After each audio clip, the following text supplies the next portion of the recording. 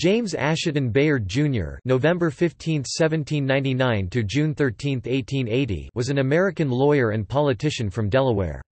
He was a member of the Democratic Party and served as U.S. Senator from Delaware.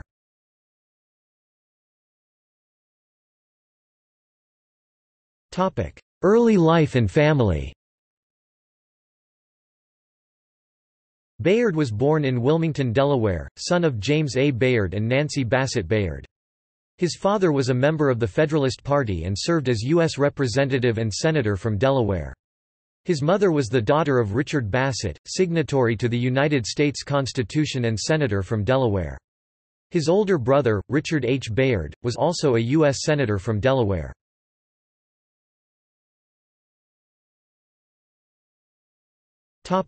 Professional and political career. Bayard studied the law, and began his legal practice in the city of Wilmington. From 1836 until 1843 he served as United States Attorney for Delaware. In 1851 he was elected to the U.S. Senate. He was re-elected in 1857 and 1863, and served from March 4, 1851, to January 29, 1864, when he resigned.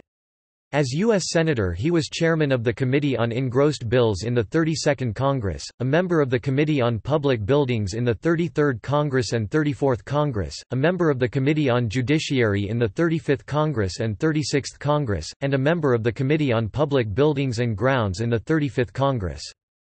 Bayard served on the boards of various railroads, including the Wilmington and Susquehanna Railroad, the Philadelphia, Wilmington and Baltimore Railroad, for which service he is named on the 1839 Newkirk Viaduct Monument, and the Pennsylvania Railroad. In 1846, Bayard represented slave owners in a civil suit against Thomas Garrett, a Wilmington iron merchant who was also a station master on the Underground Railroad. The plaintiffs demanded damages from Garrett for helping around 10 slaves escape to freedom.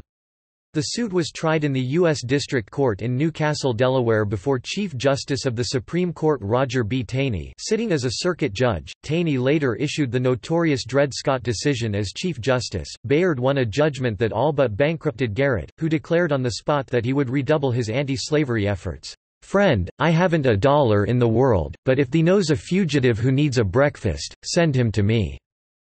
Bayard was a conservative and adhered to his interpretation of tradition throughout the American Civil War.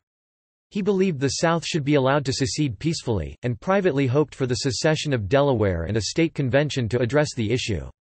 Citing property rights of owners, he opposed abolitionist measures. He also stated both his opposition to the Civil War and his opposition to any presidential or congressional acts used to suppress the independence of the Southern states. During the Civil War, the Senate required all senators to swear an oath of loyalty to the Union. Bayard refused, stating that such an oath would be unconstitutional, and after taking the oath and giving a long speech disputing its legality, resigned from the Senate. The death of his successor, George R. Riddle, on March 29, 1867, left the Senate seat vacant. Bayard interrupted his practice of law in Wilmington and accepted appointment to the vacant seat. He was subsequently elected to fill it, and served again from April 5, 1867, to March 4, 1869. During the impeachment trial of President Andrew Johnson, Bayard voted, "not guilty." After declining to run again for re-election, he returned to private practice for several years until poor health incapacitated him.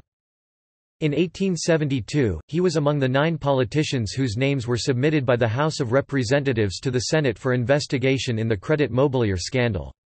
He wrote a letter disavowing any knowledge of the affair, and his name was generally dropped from the investigation.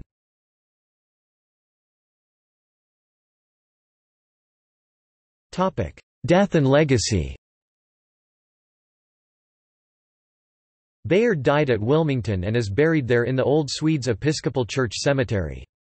He was the father of U.S. Senator Thomas F. Bayard and grandfather of U.S. Senator Thomas F. Bayard Jr.